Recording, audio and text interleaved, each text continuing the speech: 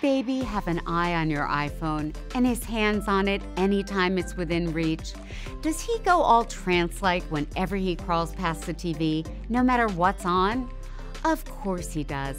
He's drawn to bright, shiny objects of all kinds, especially ones that make noise, light up, and move, and particularly ones that do all that and more in response to the touch of his chubby little fingers. There's no doubt that electronic media can be magical to a baby or toddler, or that the mesmerizing spell it casts on little ones can buy parents a sanity-saving spell of peace, quiet, and cooperation when they need it most. Like in a restaurant, in the car, in the waiting room at the doctor's office, when dinner needs to be made or laundry needs to get done, or when an end-of-the-day meltdown is anticipated or is already in full progress and nobody has what it takes to deal. It's a surefire soother. Power on a screen, watch the crankies switch off in a flash. But do babies and screens mix?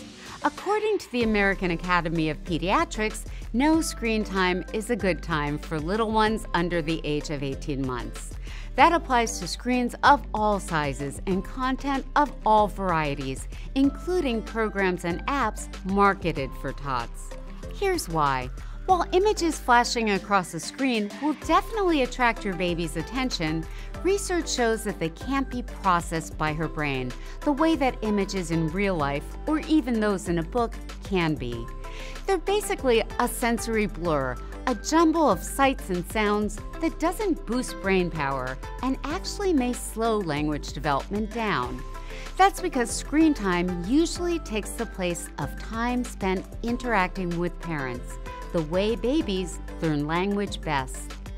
Tapping on a screen or sitting in front of one passively also keeps your little one from tapping into his natural curiosity, limiting his opportunities and his drive to explore and discover the world and the living room around him, to touch, shake, and manipulate things, and yes, throw them, to figure out how things work, how they fit in space, how they move in 3D, none of which happens with random swiping. Something else baby can't learn from a screen? Those all-important social skills, the ones she hones in play with you and others.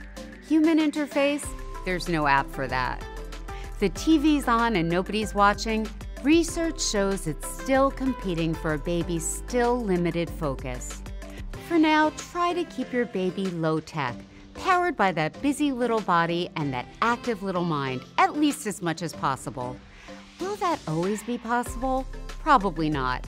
When you do turn to screen time, as the vast majority of parents do, try to limit it to no more than 5 minutes at a time, 10 tops.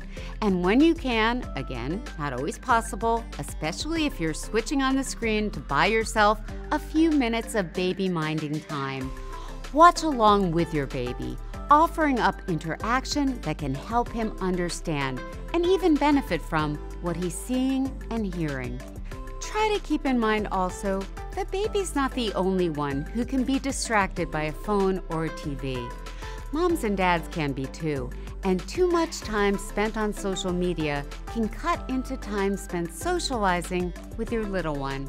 If you're finding your screens are vying with your baby for attention, consider powering off while you play together. The bottom line, when it comes to screens and babies, less is more. And when it comes to helping your baby's brain grow, nobody does it better than you do. Here's to your low-tech tot.